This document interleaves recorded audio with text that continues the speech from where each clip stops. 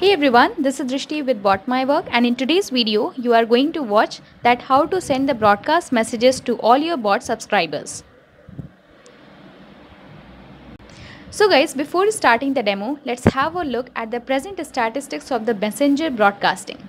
So guys, you must know that Facebook Messenger hit 1 billion users in July 2016, 1.2 billion in April 2017 and 1.3 billion in September 2018. So users have around 7 billion conversations on the Messenger every day. Messenger broadcasting is continuously becoming the biggest opportunity for all the businesses to grow stronger. And yes, these statistics are really very crucial for a business to grow. So guys, at this stage, let's imagine that what if your Facebook Messenger sends the personalized messages to all your bot subscribers?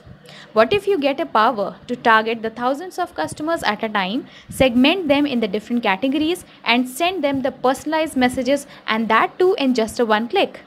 What if you can assign the tags to all your customers depending upon their shopping behavior or your business requirements? And what if your customer support department can send the quick follow-ups to many customers at a time? So, in today's video, we are going to discuss about each and every of these points in details. Now the question comes that what are Facebook Messenger broadcast? So guys, while discussing about the Facebook Messenger broadcast, they help you to send a single message to the thousands of customers at a time. So it's a kind of one-on-one conversation that helps to be connected with your customers very easily.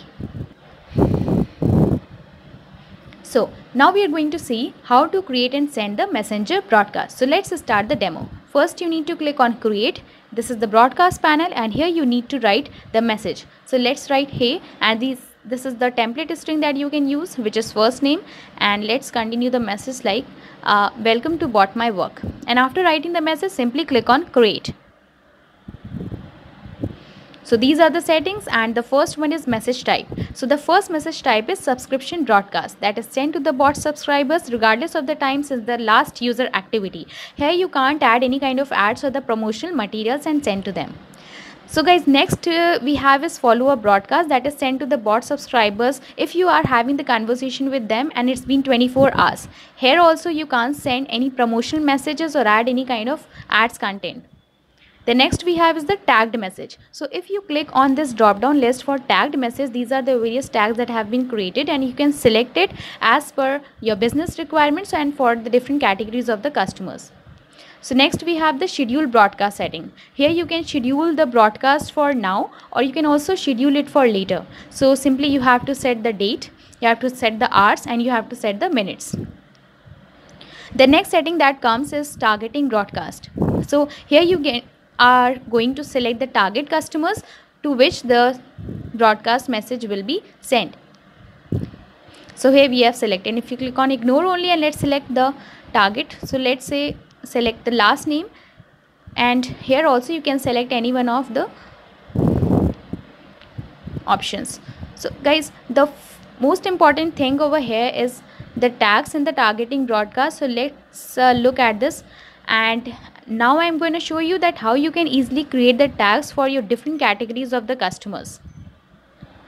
So to create the tags for the different categories of the customers, simply you have to click on the settings and then click on broadcast, and this is the broadcast setting, and from here you can create the new label. Simply you have to type the tag name. For example, we write WooCommerce and then click on add label. So the label has been created successfully, and now I'm going to show you again in the tags section where you can easily see the new label created.